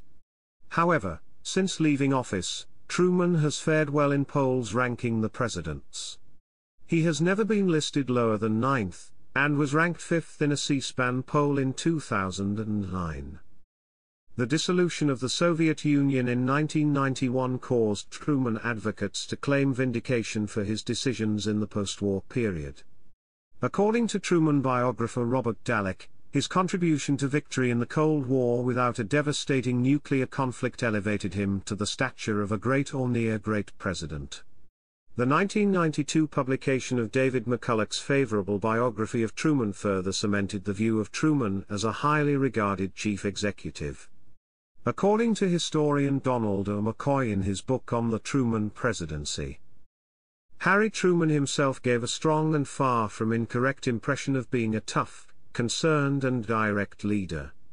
He was occasionally vulgar, often partisan, and usually nationalistic. On his own terms, Truman can be seen as having prevented the coming of a Third World War and having preserved from communist oppression much of what he called the free world. Yet clearly he largely failed to achieve his Wilsonian aim of securing perpetual peace, making the world safe for democracy, and advancing opportunities for individual development internationally. Chapter 10 Section 2, Cites and Honors. In 1953, Truman received the Solomon Bublik Award of the Hebrew University of Jerusalem. In 1956, Truman traveled to Europe with his wife. In England, he met with Churchill and received an honorary Doctor of Civil Law degree from Oxford University. Across Britain he was hailed, London's Daily Telegraph characterized Truman as the living and kicking symbol of everything that everybody likes best about the United States. In 1959, he was given a 50-year award by the Masons, recognizing his long-standing involvement. He was initiated on February 9, 1909, into the Belton Masonic Lodge in Missouri. In 1911, he helped establish the Grandview Lodge, and he served as its first worshipful master. In September 1940, during his Senate re-election campaign, Truman was elected Grand Master of the Missouri Grand Lodge of Freemasonry. Truman said later that the Masonic election assured his victory in the general election. In 1945, he was made a 33 degrees Sovereign Grand Inspector General, and an honorary member of the Supreme Council at the Supreme Council ASR Southern Jurisdiction Headquarters in Washington, D.C. He was also a member of the Shriners and the Royal Order of Jesters, two affiliated bodies of Masonry. Truman was also a member of Sons of the American Revolution, and the Sons of Confederate Veterans. Two of his relatives were Confederate soldiers. In 1975, the Truman Scholarship was created as a federal program to honor U.S. college students who exemplified dedication to public service and leadership in public policy. In 2004, the President Harry S. Truman Fellowship in National Security Science and Engineering was created as a distinguished postdoctoral 3-year appointment at Sandia National Laboratories. In 2001, the University of Missouri established the Harry S. Truman School of Public Affairs to advance the study and practice of governance. The University of Missouri's Missouri Tigers athletic programs have an official mascot named Truman the Tiger. On July 1, 1996, Northeast Missouri State University became Truman State University, to mark its transformation from a teacher's college to a highly selective liberal arts university and to honor the only Missourian to become president. A member institution of the City Colleges of Chicago, Harry S. Truman College in Chicago, Illinois, is named in his honor for his dedication to public colleges and universities. In 2000, the headquarters for the State Department, built in the 1930s but never officially named, was dedicated as the Harry S. Truman Building. The Truman Sports Complex, which contains the home stadiums for the Kansas City Chiefs and Kansas City Royals and is located close to Kansas City's border with Independence, is named after the former president. Despite Truman's attempt to curtail the naval carrier arm, which led to the 1949 Revolt of the Admirals, an aircraft carrier, USS Harry S. Truman, was named for him in February 1996. The 129th Field Artillery Regiment is designated Truman's Own in recognition of Truman's service as commander of its D Battery during World War I. In 1984, Truman was posthumously awarded the United States Congressional Gold Medal. In 1991, he was inducted into the Hall of Famous Missourians, and a bronze bust depicting him is on permanent display in the rotunda of the Missouri State Capitol. Other sites associated with Truman include: Harry S. Truman National Historic Site includes the Wallace House at 219 N Delaware in Independence and the family farmhouse at Grandview, Missouri. Harry S. Truman Birthplace State Historic Site is the house where Truman was born and spent 11 months in Lamar, Missouri. Harry S. Truman Presidential Library and Museum, the Presidential Library, in Independence. Harry S. Truman Little White House, Truman's Winter Getaway at Key West, Florida. In Athens, Greece, a 12-foot-tall bronze statue of Truman was erected in 1963 with donations from Greek Americans. On November 13, 2018, Truman was inducted into the Hall of Fame for the Command and General Staff College, at Fort Leavenworth, Kansas. Chapter 10 Section 3, Biographies of Truman. Burns, Brian. Harry S. Truman, His Life and Times. Kansas City, Missouri, Kansas City Star Books. ISBN 978-00974000930. Dalek, Robert. Harry S. Truman. New York, Times Books. ISBN 978-080056938-9. Daniels, Jonathan. The Man of Independence. University of Missouri Press. ISBN 08262-1199. Donovan, Robert J. Tumultuous Years, 1949 to 1953. New York, W. W. Norton. ISBN 978-0393-0161992. Ferrell, Robert H. Harry S. Truman, A Life. Columbia, Missouri, University of Missouri Press. ISBN 978-08262-1050. Hamby, Alonzo L., ed. Harry S. Truman and the Fair Deal. Lexington, Massachusetts, D. C. Heath & Company, ISBN 978-0-669-87080. Hamby, Alonzo L. Man of the People, A Life of Harry S. Truman. Oxford, Oxford University Press. ISBN 978-0-19504-546-8. Julius, John B. Genesis, Truman, American Jews, and the Origins of the Arab/Israeli Conflict. New York, Farrar, Straus, and Giroux. ISBN 978-0-374-16109-5. Freeland, Richard M. The Truman Doctrine and the Origins of McCarthyism. New York, Alfred A. Knopf. ISBN 978-0-8147-2576-4. Giglio, James N. Truman in Cartoon and Caricature. Kirksville, Missouri, Truman State University Press. ISBN 978-0-8138-1806-1. Kirkendall, Richard S. Harry S. Truman Encyclopedia. Boston, G. K. Hall Publishing. ISBN 978-0-8161-8915-1. McCoy, Donald R. The Presidency of Harry S. Truman.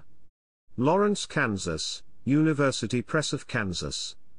ISBN 978-0-7006-02520. McCulloch, David. Truman. New York, Simon & Schuster. ISBN 978-0-671-86925. Margolis, Daniel S. ed. A Companion to Harry S. Truman, 614 pp. Emphasis on historiography. See Sean J. Savage, Truman in Historical, Popular, and Political Memory, pages 9 to 25. Excerpt. Miller, Merle.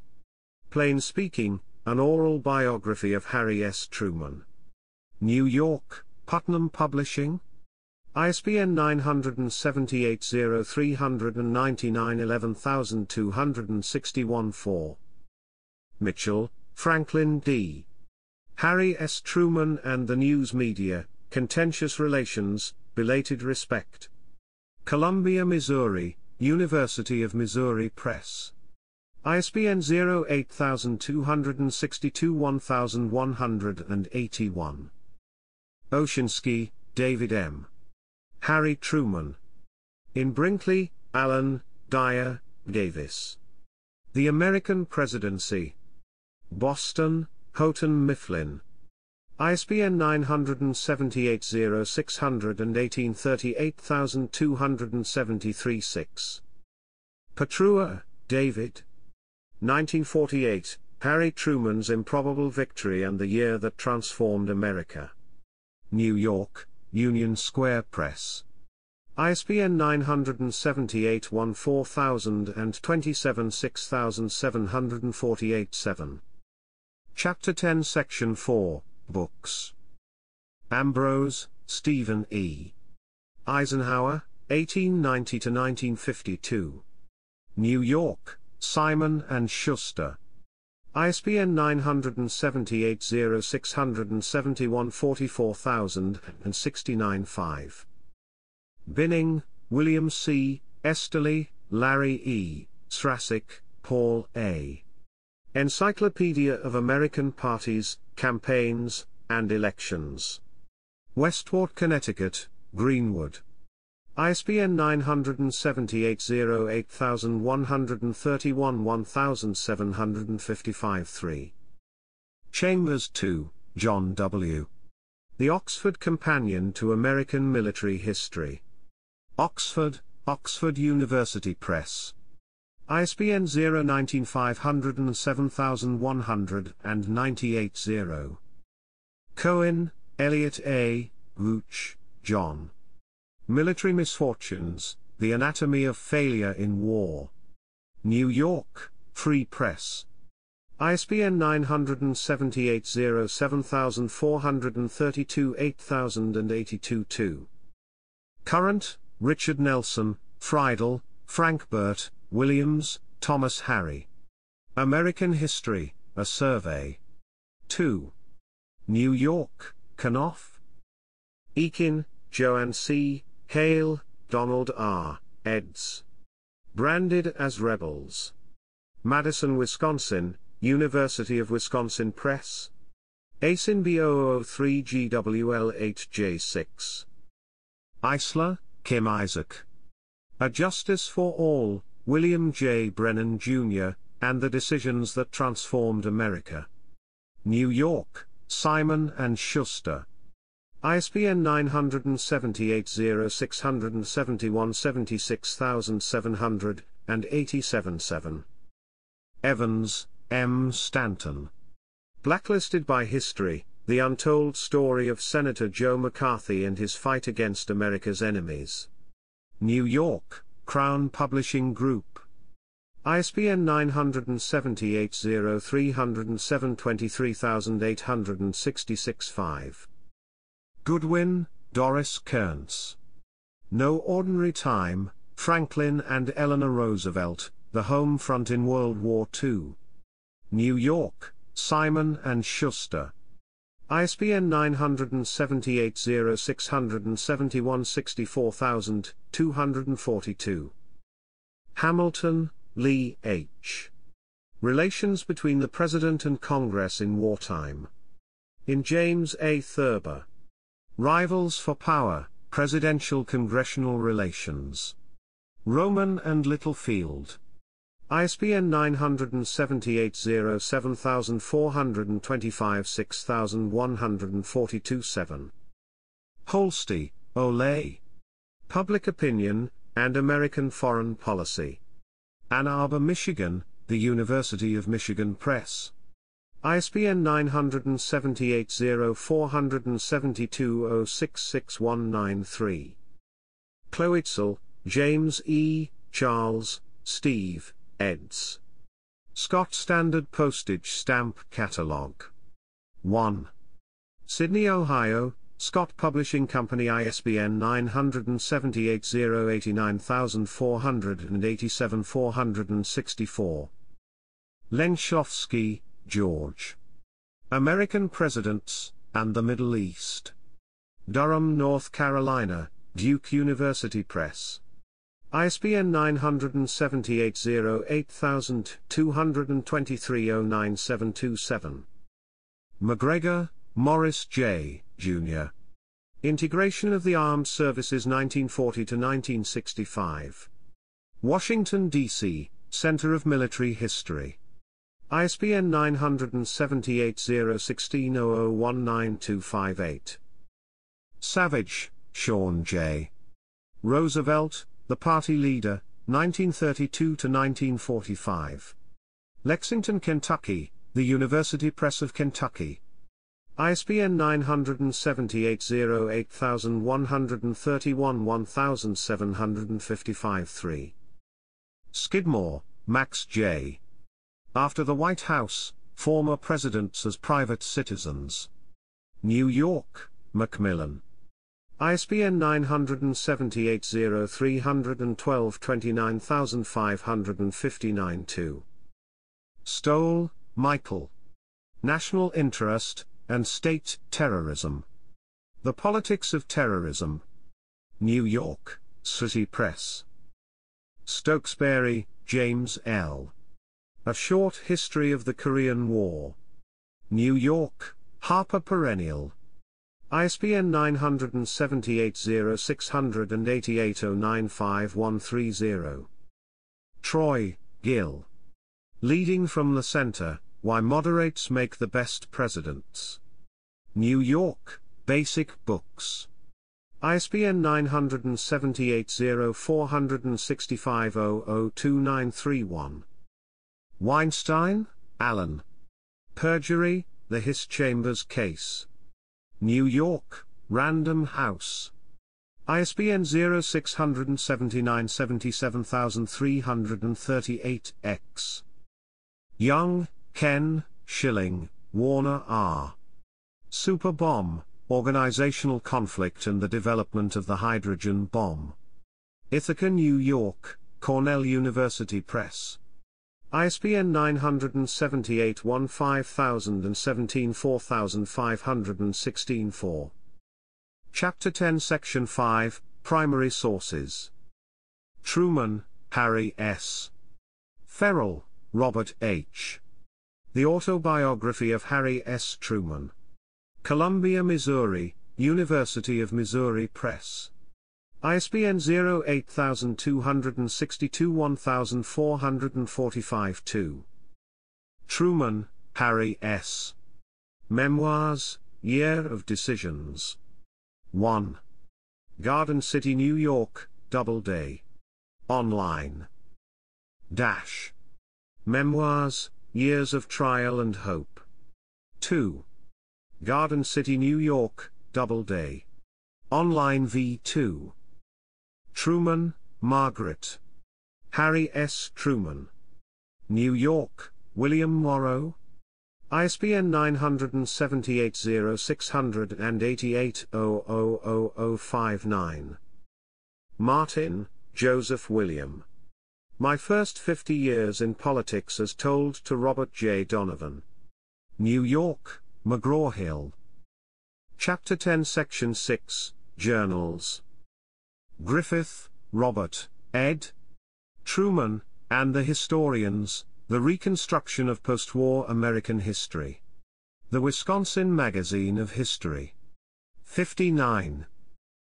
Hamby, Alonzo L. 1948 Democratic Convention, The South Secedes Again. Smithsonian. Heckler, Ken, Elsie, George M. The Greatest Upset in American Political History, Harry Truman and the 1948 Election.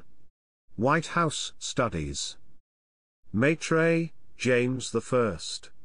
Truman's Plan for Victory, National Self-Determination, and the 38th Parallel Decision in Korea. Journal of American History. 66, 314-333. DUI, 10.23071900879. ISSN 00218723. STA 1900879. May, Ernest R. 1947-48, When Marshall Kept the U.S. Out of War in China. The Journal of Military History. 66, 1001-1010. DUI, 10.23073093261. STA 3093261. S2 SID 163803120. Neustadt, Richard E. Congress and the Fair Deal, A Legislative Balance Sheet. Public Policy. Boston. 5. Reprinted in Hamby 1974, pages 15-42. Ottolenghi, Michael. Harry Truman's Recognition of Israel. Historical Journal. 47, 963 to 988. DUI 10.1017/S0018246 by 04004066. Smaltz, Donald C.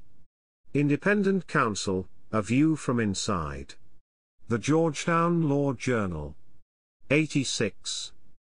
Strout, Lawrence N. Covering McCarthyism, How the Christian Science Monitor Handled Joseph R. McCarthy, 1950 to 1954. Journal of Political and Military Sociology. 2001. Wells, Samuel F., Jr. Sounding the Toxin, NSC 68 and the Soviet Threat. International Security. 4, 116 to 158. DUI 10.23072626746. STA 2626746. S2 SID 155072379. Truman Committee exposes housing mess. Life. November 30, 1942. Pages 45 to 46, 48, 50, 52. Retrieved October 10, 2012. Chapter 10 Section 7 Subsection 1, Time. Gibbs, Nancy. When new president meets old, it's not always pretty. Time. Retrieved September 4, 2012. Armed Forces, Revolt of the Admirals. Time. October 17, 1949. Retrieved July 25, 2012. The Art of the Possible. Time. June 6, 1949. Retrieved July 25, 2012. Historical Notes, Giving Them More Hell. Time. December 3, 1973. Retrieved July 25, 2012.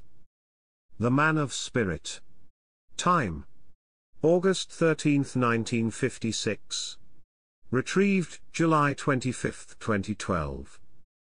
National Affairs, Taft-Hartley, How It Works and How It Has Worked. Time. October 19, 1959. Retrieved July 25, 2012. The Presidency, The World of Harry Truman. Time.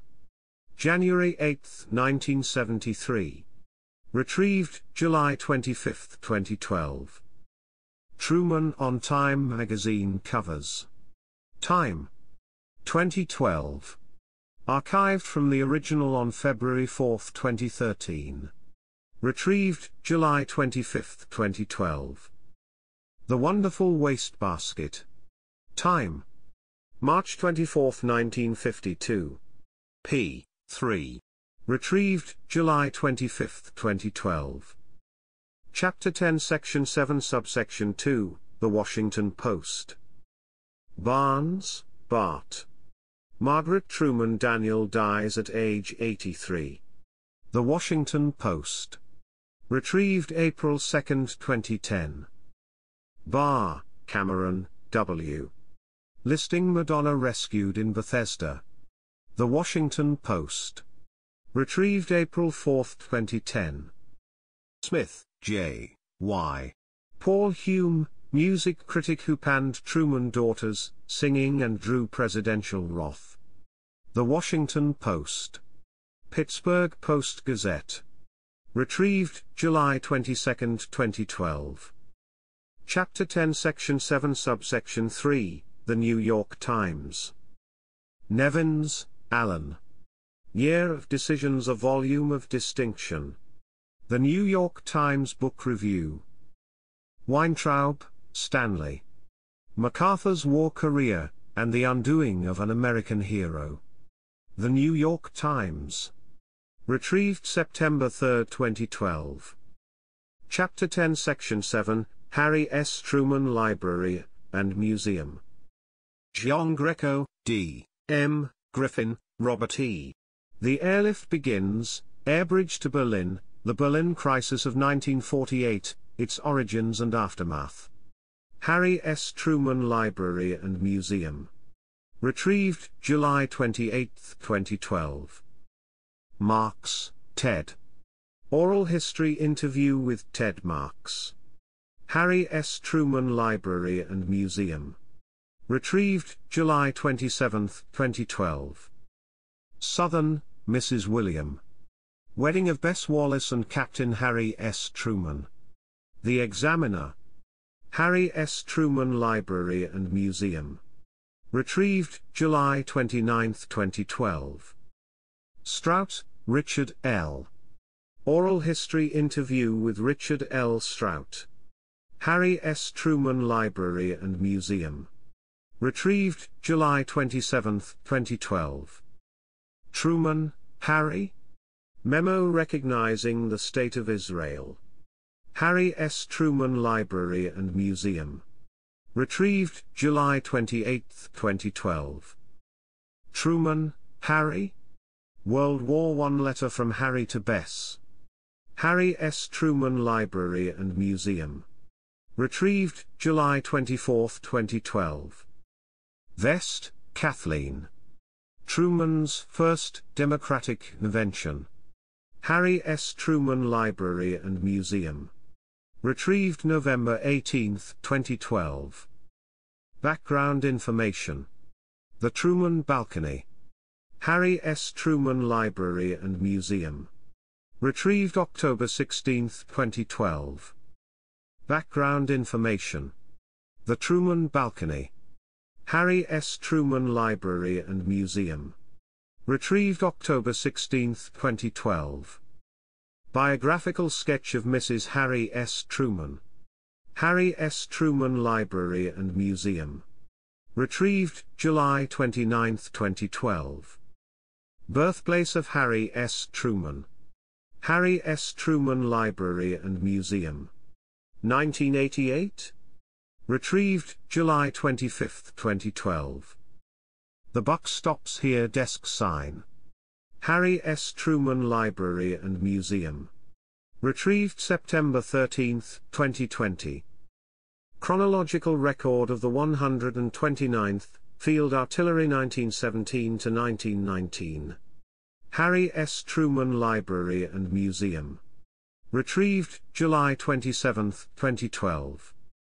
Desegregation of the Armed Forces. Harry S. Truman Library and Museum. Retrieved, July 28, 2012. Drugstore clerk at 14, his first job.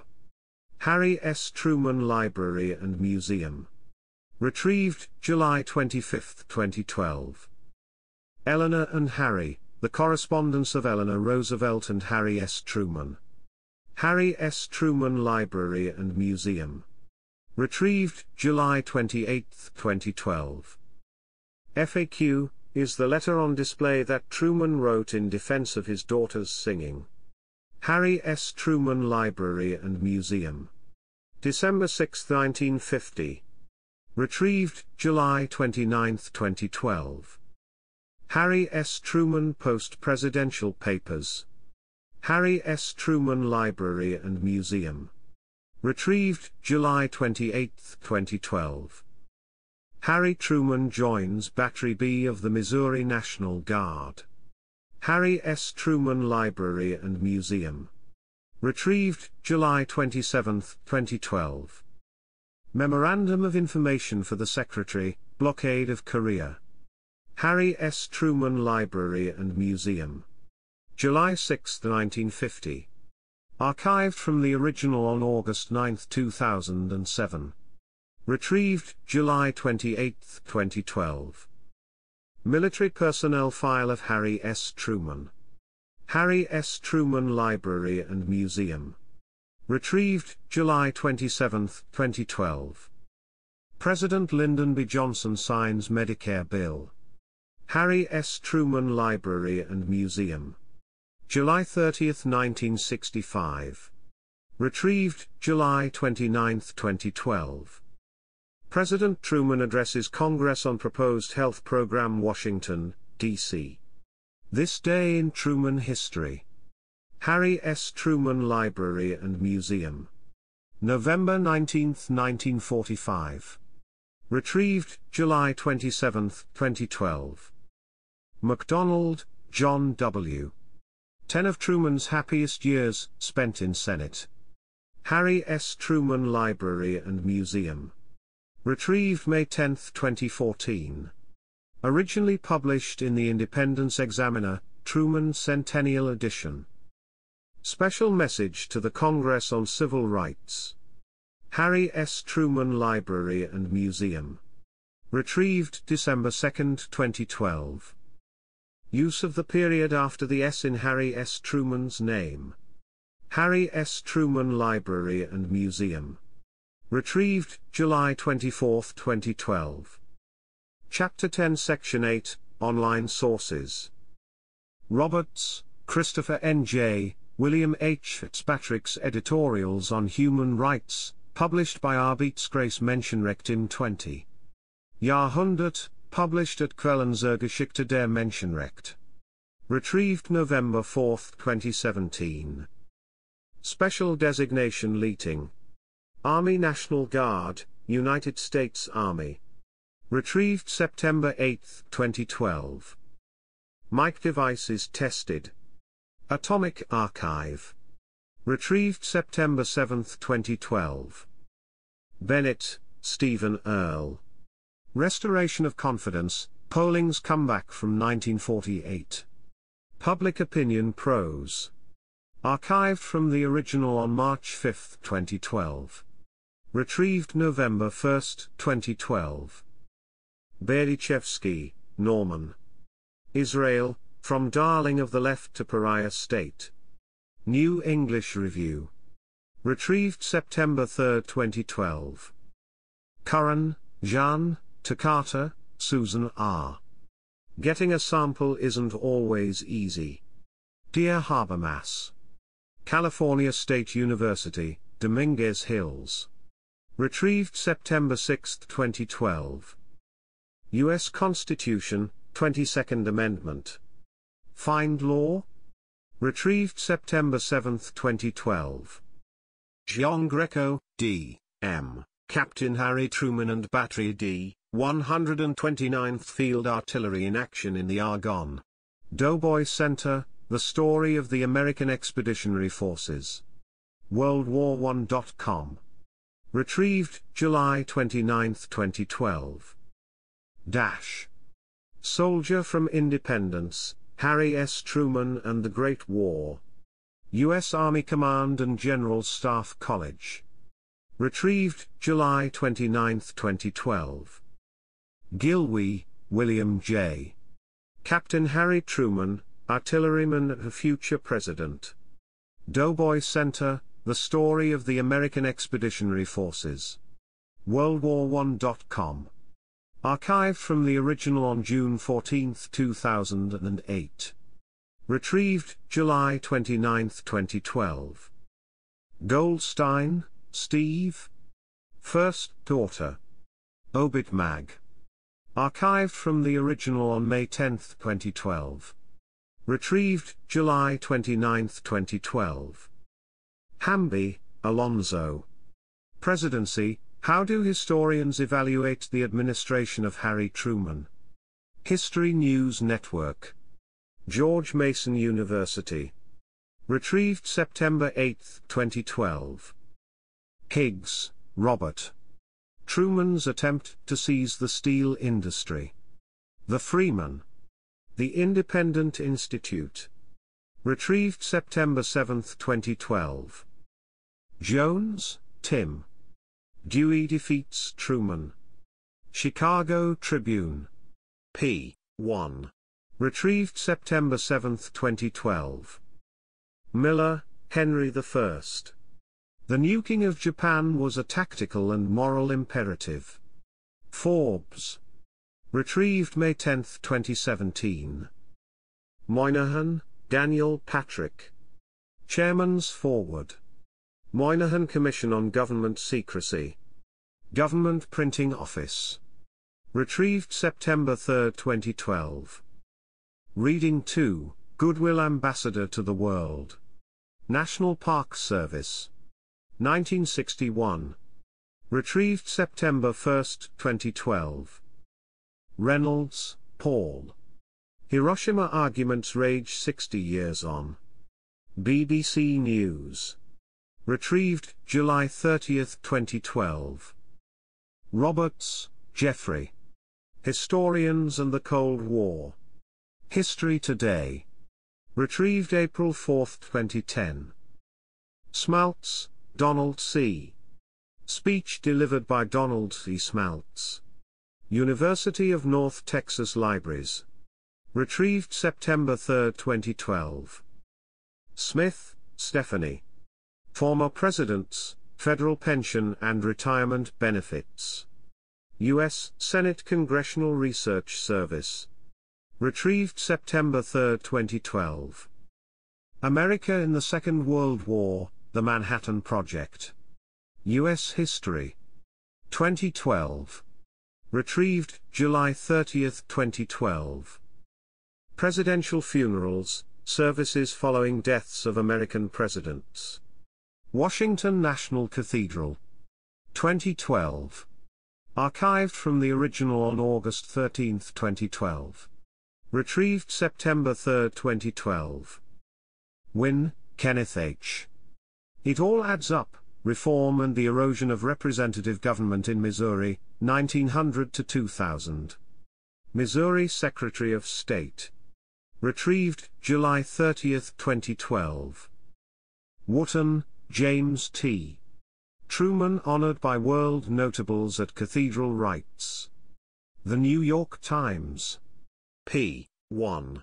Retrieved November 1, 2012. American President, a Reference Resource. Miller Center, University of Virginia. Archived from the original on October 30, 2012. Retrieved September 9, 2012. Biographical Dictionary of the Federal Judiciary. Washington, D.C., Federal Judicial Center. Archived from the original on July 30, 2016. Retrieved March 4, 2012. Searches run from page, select research categories, then check court type and nominating president, then select U.S. District Courts and also Harry Truman. C-SPAN Survey of Presidential Leadership. Archived from the original on February 17, 2009. Retrieved April 5, 2010. Chapter 12, The President Intervenes. U.S. Army Center of Military History. 2012.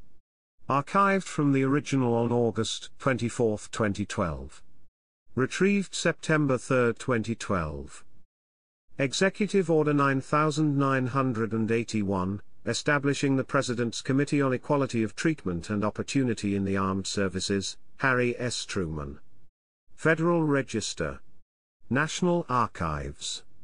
1948. Retrieved September 6, 2012. Hall of Famous Missourians.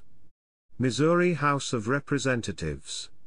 Retrieved September 7, 2012. Harry S. Truman, Second Confederate President. The Missouri Partisan Ranger.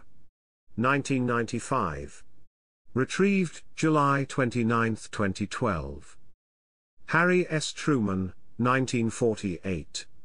United States Federal Archives. Retrieved September 7, 2012. Harry S. Truman, 33rd President, The Grand Lodge of Free and Accepted Masons of Pennsylvania. 2011. Archived from the original on July 17, 2012. Retrieved July 29, 2012. Harry S. Truman, 34th Vice President. United States Senate. 2012. Archived from the original on May 3, 2019. Retrieved July 30, 2012. Harry S. Truman Birthplace State Historic Site. Missouri State Parks and Historic Sites. 2012. Archived from the original on November 25, 2010. Retrieved July 30, 2012. Inauguration of the President, Fact and Firsts. United States Senate. 2005. Retrieved September 3, 2012. Interview transcripts, The Potsdam Conference. The American Experience. PBS. 2012. Retrieved July 31, 2012. Job Performance Ratings for President Truman. Public Opinion Archives. Roper Center. 2010. Archived from the original on February 8, 2013. Retrieved September 7, 2012. Truman Fellowship. Sandia National Laboratories. Retrieved September 8, 2012. Our History, A Living Memorial. Harry S. Truman Scholarship Foundation. Archived from the original on November 3, 2012. Retrieved September 8, 2012. Harry S. Truman School of Public Affairs. Truman School of Public Affairs, University of Missouri. Retrieved June 18, 2008. March 1, 1941, The Truman Committee. United States Senate. Retrieved November 18, 2012. Records of the Committee on Government Contract Compliance. United States Federal Archives. Retrieved September 7, 2012. State Department Headquarters named for Harry S. Truman. CNN? Associated Press. September 22, 2000. Archived from the original on December 8, 2004. Retrieved April 4, 2010. Truman Reconstruction, 1948 to 1952. White House Museum. 1952. Retrieved September 3, 2012. U.S. Domestic Politics in the Early Cold War Era, 1947 to 1961. The Ohio State University. Archived from the original on June 5, 2011. Retrieved September 7, 2012. USS Harry S. Truman. NavSource Online. July 10, 2012. Retrieved September 8, 2012.